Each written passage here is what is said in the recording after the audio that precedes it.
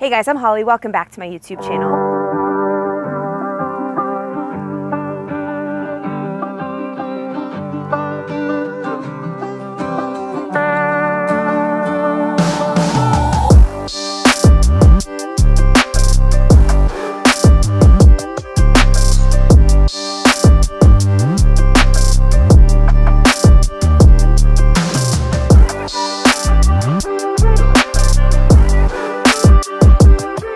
Today we're talking about how I run and strength train almost in equal proportions year-round. No matter what race I have coming up, this is how I do it, this is why I do it. I'm gonna cover first all the benefits of getting that strength work in while you're running, and then second I'm gonna break down my weekly training to show you how I adjust things and how I manage my schedule. Lastly in this video, I'm gonna bust any of those myths around why you can't or why you shouldn't do both at the same time.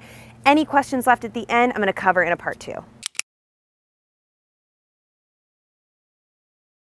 All right, I'm gonna start things off here with just why I love doing both. First thing I love is that throughout the week of training, you have so many opportunities to hit different goals. You kind of spread out your efforts and spread out your focus, which makes for a lot healthier mindset. If I'm only running, I'm only focused on usually, am I running longer or am I running faster? You're so fixated on those two things. A lot of times we're running by ourselves, so we don't have anyone to even kind of spread that focus out with. We are so all consumed in ourselves and our performance. If I'm only in the gym, I'm probably really focused on, did I lift more than yesterday? Did I beat that athlete I didn't beat yesterday? I'm only thinking about that one specific exercise or that specific space. Now, when I spread everything out and I have different areas I'm running in, groups, individually, I'm going into classes for strength training, or I'm doing a workout on my own, maybe body weight outside. I have so many different environments to help hold all of my goals and efforts. And I think what that does, especially for me mentally, is make it all feel a little less serious. I am accomplishing things, but I'm not so obsessed with that one goal that it runs my life into the ground. So I basically have these points of burnout. We've all felt that, where we kind of plateau when we're so obsessed with that one thing. If you've ever done like a organized sport or professional sport, I did ballet my whole life. Everything is about that one thing, and it's really nice in this stage of my life to be able to kind of spread out how I care about things, what matters to me more on Monday versus Tuesday, this week versus a month from now, etc. Now, I'm not a scientist, but here's how I feel physically affected when I do both, because I have done periods of training where I'm only running and periods of training where I'm only strength training. From the running, I just get easier breathing at a higher heart rate, no matter where I am, whether that's a track workout or in the gym doing some sort of metabolic conditioning piece. Things feel less hard to me overall. If I'm working at the same speed next to someone and I feel that I'm breathing way easier than they are, I attribute a lot of that to my running, my aerobic base.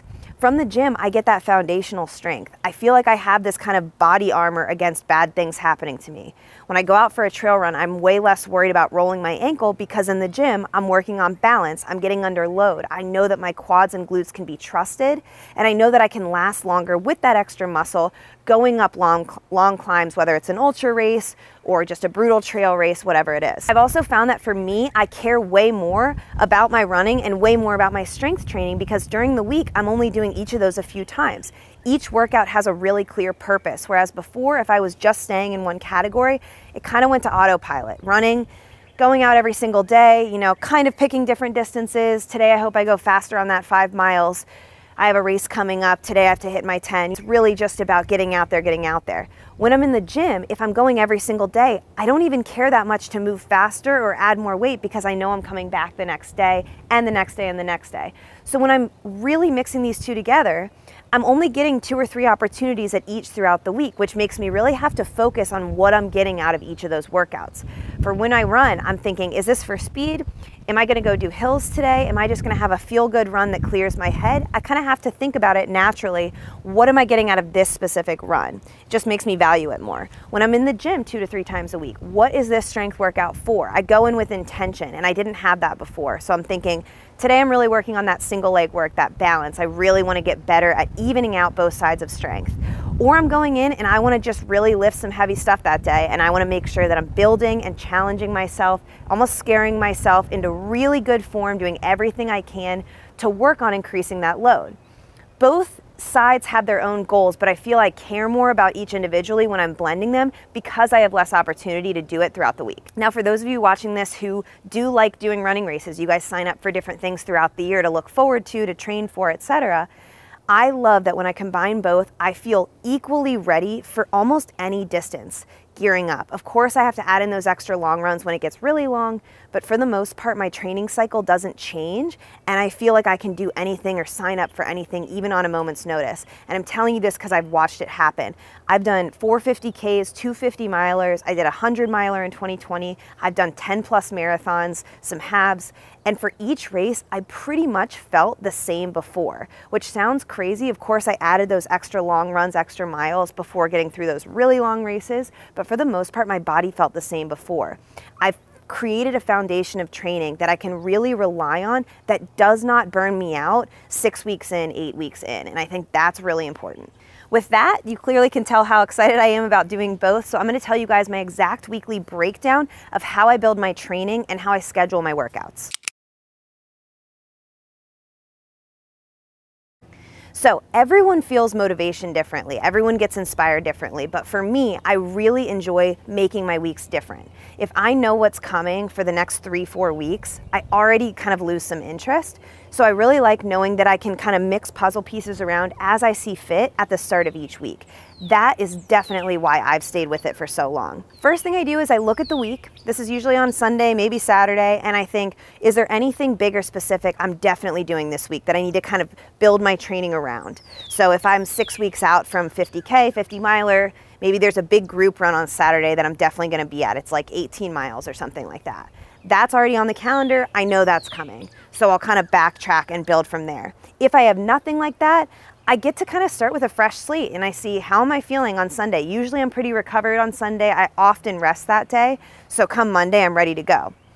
I do a whole mix of different workouts. I've covered this in other videos, but generally I'm running 2 to 3 times a week. I am strength training 2 to 3 times a week.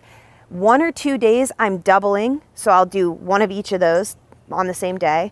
And I'm getting 2 recovery days in typically. One will be full rest, literally do nothing. One will usually include active recovery. I'm going on a long walk, maybe I'm doing a little bike flush, something like that. But that's typically the spread of my week. Now, as I said before, I want every workout in my week to have some sort of purpose. Doesn't need to be written down, doesn't need to be super specific, but because I'm splitting everything up so much into different classes and individual workouts and making sure I'm taking care of my body in between, I do want to know why I'm doing each thing. So a good example of this would be, say I have a really, really busy like Wednesday. Going to be with clients, back and forth meetings, filming, whatever it is, and I only have 30 minutes to squeeze a workout in. I'm probably going to go out and run my hardest for 30 minutes. I'm going to make that this finite amount of time. I'm going to put on really good music or a really good podcast. I'm going to work on high turnover, great form, and just pushing it. Really, really pushing that speed and then forcing myself to get the most out of the 30 minutes.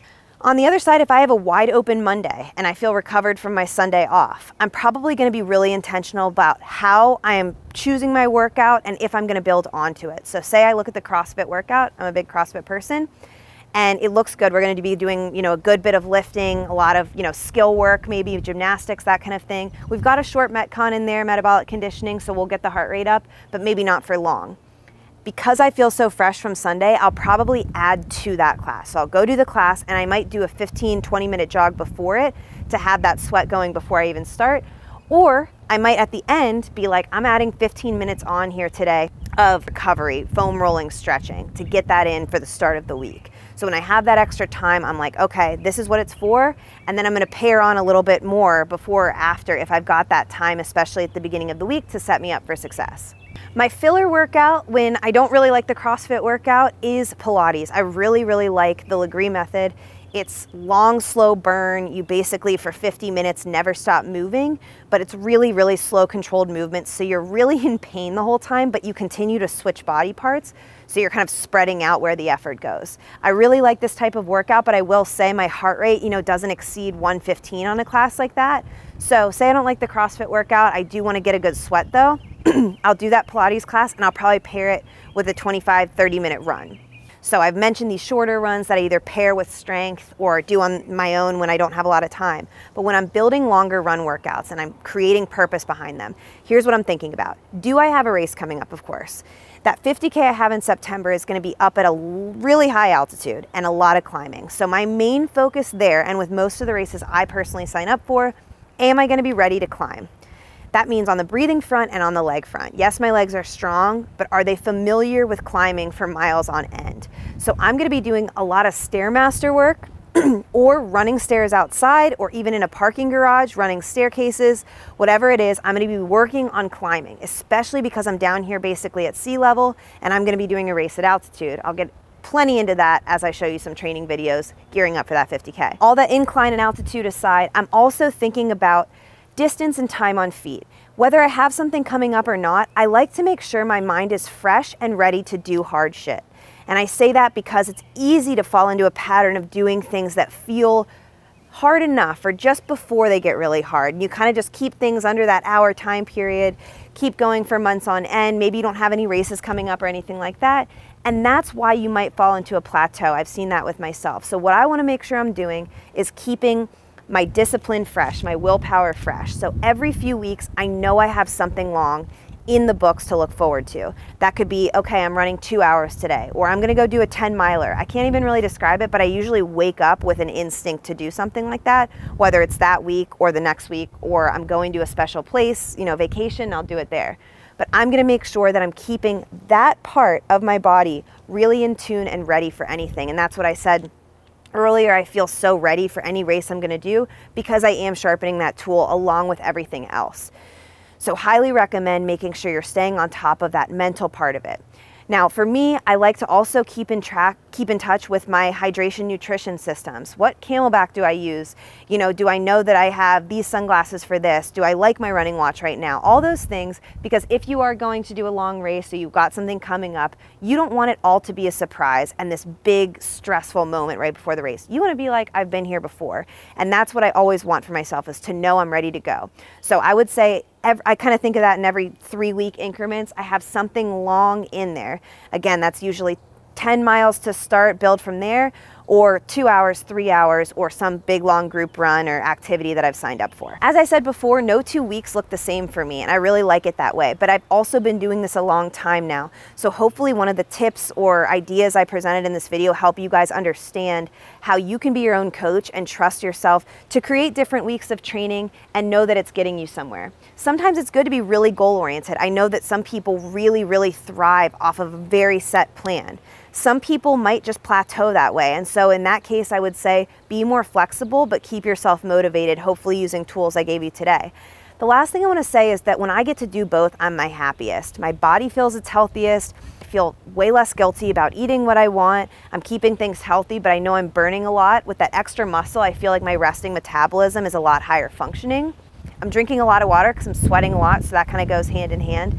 And more than that, I just feel like I'm focused on taking care of my body. It's my main priority because I've got so much going on, so many different workouts and communities. I have different goals and I feel like I want to try hard in everything. So that's what keeps me motivated throughout. Obviously, do what's best for you, but if you don't want to do run season, then strength season and back and forth, do both at once and then know that you're really going to be ready for anything. Finally, I want to address the elephant in the room, which a lot of you guys clicking on this might have been thinking from the get-go, which is, how do I do both without either hating my body or feel like I'm failing in my performance? Now, if I'm someone who's pretty much only running, I'm watching this thinking, okay, that sounds great, but as soon as I step in the gym, I'm going to be adding muscle mass, adding weight, and I'm going to automatically slow down in my running, which doesn't make me happy because I'm aiming for a half marathon PR soon.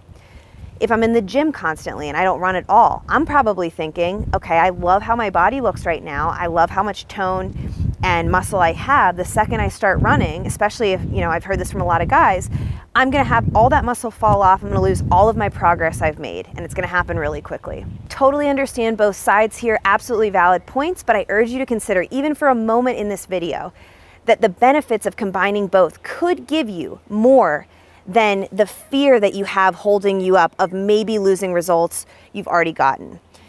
It is possible to do both without taking away. You just have to find what's right for you. Of course, I have no dog in this fight, so I don't care what you do, but I do want you to see that you can get more from combining both rather than just letting this fear of doing things differently than how you've always done them get in the way. We only get one life, so I always have to remind myself that as much as so many of us love structure, and staying the same in our habits and our training, and it's always worked, so why would we fix it? There is another, maybe layer out there of performance or feeling or body confidence that we could hit if we get to do everything at once and just kind of explore those different goals in a weekly manner. Hopefully you guys know by now how much I just want to see you succeed. So no matter who's watching this, beginner or seasoned vet, you have the power to change, alter, stay with your training as you see fit. There is no right and wrong. I've said that several times through this video, but I mean it. I just offer you my perspective to show you what's worked for me and kept me so happy and motivated for so many years. If something sticks, great. If it gives you a little bit of a different perspective, awesome. But any comments or questions you have about anything I covered today, please drop them below. I can definitely make a part 2, hopefully help guide you in the direction of adjusting your training or keeping it exactly as it is. I will see you guys in another video. Please subscribe if you haven't yet. Bye guys.